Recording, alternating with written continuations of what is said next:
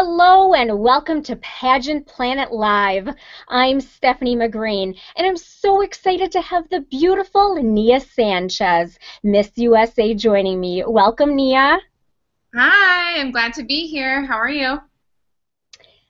I'm so excited to have you with me, and I have to say congratulations to you on doing such an amazing job at Miss Universe.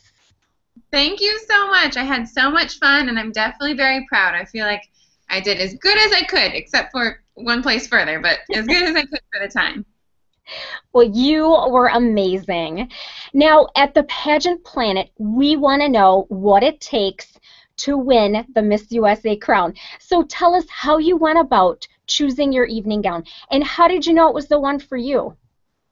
My Miss USA evening gown. So I had a few options, and up until the last minute, I was between the two. I was in love with my Sherry Hill, and I was in love with my Michael Costello, but once I kind of got towards the end, I wanted to do something different.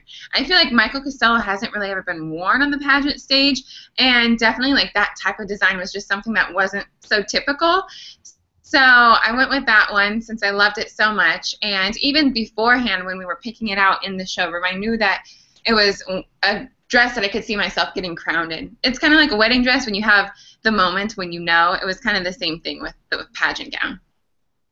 Well, you definitely looked stunning. Oh my gosh. And I love that gown. So beautiful. Thank you. Well, how did you go about preparing for the swimsuit competition? Because obviously, oh my goodness, you work very hard and you look incredible. So share with us, how did you prepare?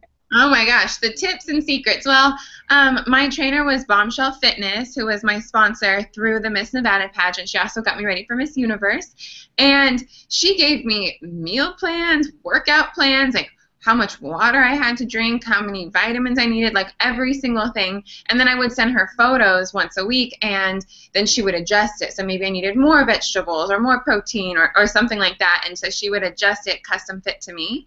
And I worked before Miss USA. I worked out, let's see, like about 2 hours, hour and a half to 2 hours every single day. I split the time between weights and cardio. So I definitely got a lot of weights in. I didn't want to just be skinny. I wanted to be fit and lean.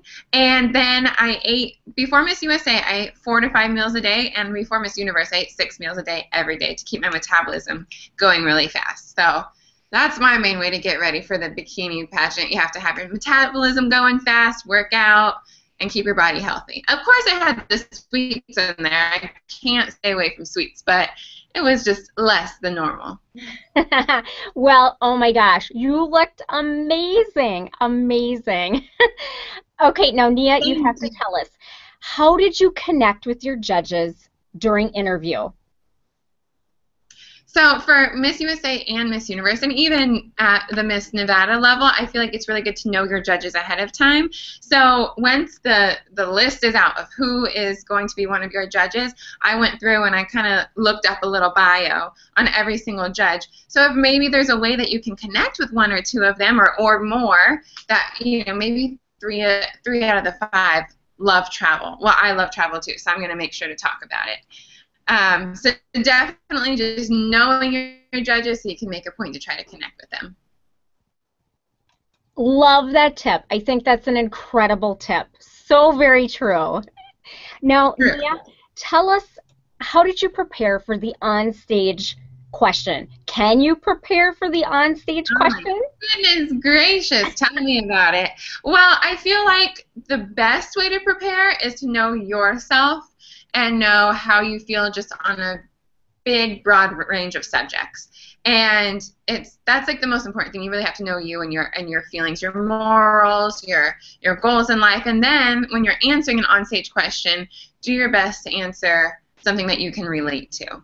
No matter what it is, just try to bring it back to you. So that's preparing for an onstage question. But I also feel like practice makes perfect. So working with your friends and family, just having them throw random questions at you all the time so they kind of catch you off guard, because that's what it really is, as I'm sure all pageant girls know. You are caught off guard. Sometimes no matter how much you prepare, it's something else that you weren't ready for when they ask you that on stage. So just be ready for anything. Isn't that the truth? That's so true. Great advice. Okay, give us your best pageant tip.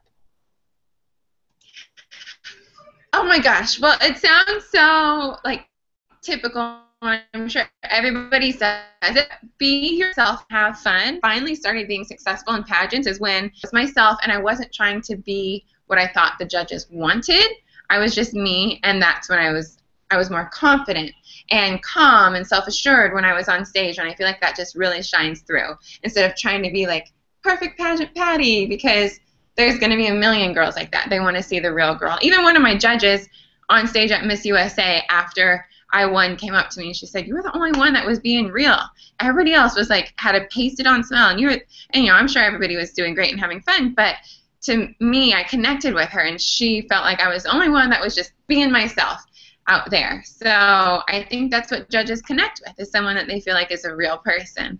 There was a point where I was standing up on stage and my family had little wands and they were shaking their wands, and so I was kind of like shimming on commercial break, and she just loved it. She was dying of laughter. So yeah, be you. Obviously not when they're judging you. Don't be shimming on stage. But yeah, be yourself, have fun. I love that. Great advice. So have fun, be yourself, be real. Yes, and be prepared. Be real, but also have done all the preparation work ahead to be ready for the job and ready for the competition. Well, wonderful. Nia, thank you so much for joining me today. It is an honor to have you on the show, and congratulations to you on all of your success.